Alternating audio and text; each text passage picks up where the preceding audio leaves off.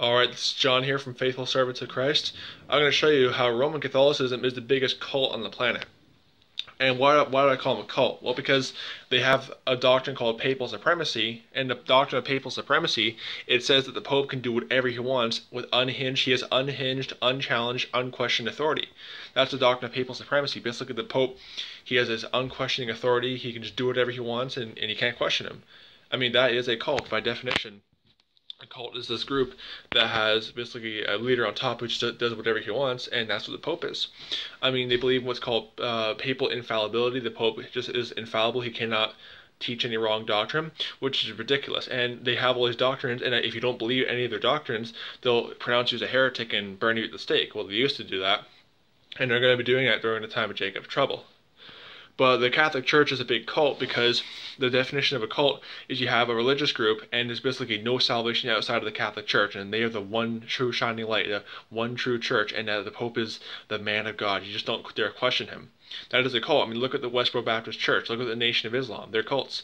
You just don't question what the leader says. I mean, my cat is meowing. The characteristic of all cults is you don't question what the leader says. With the Pope, with their papal supremacy doctrine, what the Pope is unchallenged. Again, just Google papal supremacy. It literally says the Pope has unchallenged, unquestioned obedience. You just don't dare question what he says. I mean, just by definition, that is a cult. The Roman Catholic Church is even bigger than Islam. I mean, the Catholic Church is it's a system of control. They tell their followers, we don't want you reading the Bible. You have to have the church interpret the Bible for you. And before you say, well, you're just ignorant of Roman Catholicism, I have all their sources. I have the Catechism. I have the First Communion Catechism. I have the Second Vatican Council. I have the Council of Trent. All on my computer. So don't tell me, oh, you're ignorant of Roman Catholicism. No, I actually have all your sources.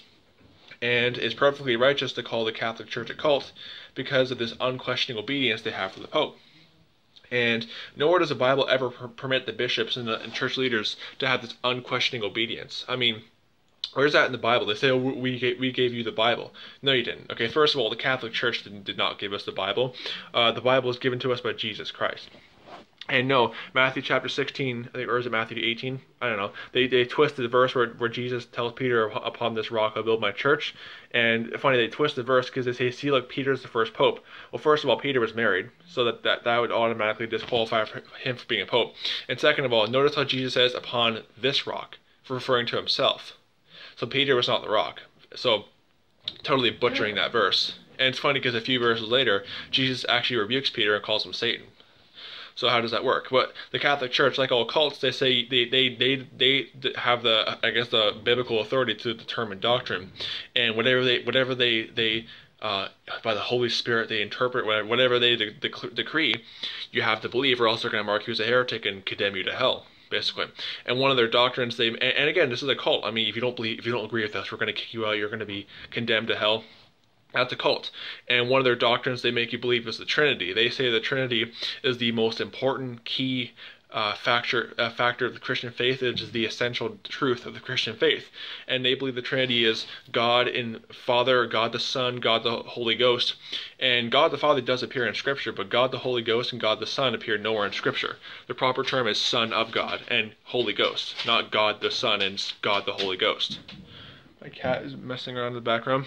So, and let me give you a brief synopsis of what the Trinity is, or not the Trinity, what they call the Trinity is not the biblical Godhead. The biblical Godhead, I've written in my notes here at the bottom. The biblical Godhead is Jesus is the body. See Philippians 2, 5-11. Kitty, what are you doing? Like cat. Look at him. He's just playing with a. You probably can't see him. The biblical Godhead is basically Jesus is the body. That is Philippians chapter 2, verse 5-11, and Hebrews chapter 1, verse 3, and Hebrews chapter 1, verse 8. Jesus is the body. God the Father is the soul. See, that's in Matthew chapter 12, verse 18, Matthew chapter 17, verse 5. Kitty!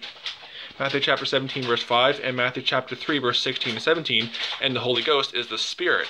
See Acts chapter 5, verse 3-9.